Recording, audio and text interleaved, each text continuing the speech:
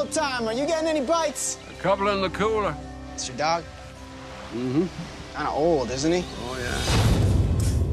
You got a wallet with 20 bucks in it. A goddamn dog. You got nothing.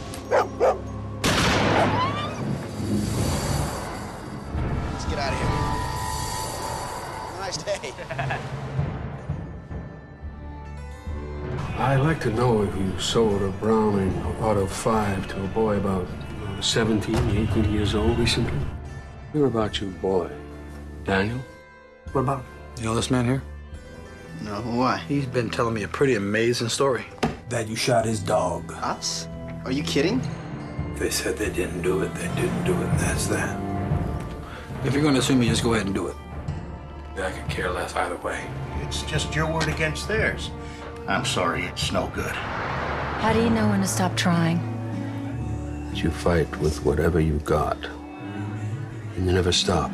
The minute you do, that's the minute the world rolls right over you. We can't just lay down. We're the only division that has the freedom to go after stories like this.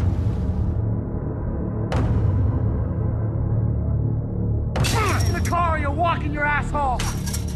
Calm down, man. This goddamn old man again. You've been following us. Why would I want to do that? Stupid. Don't walk away from me.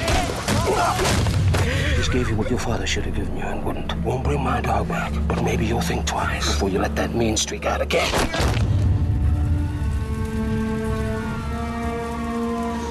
We both know who did this.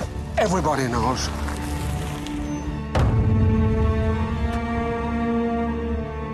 Goddamn lunatic coming here.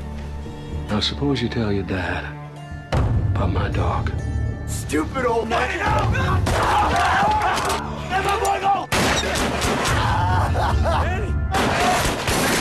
Would it help if I said I was sorry about the dog?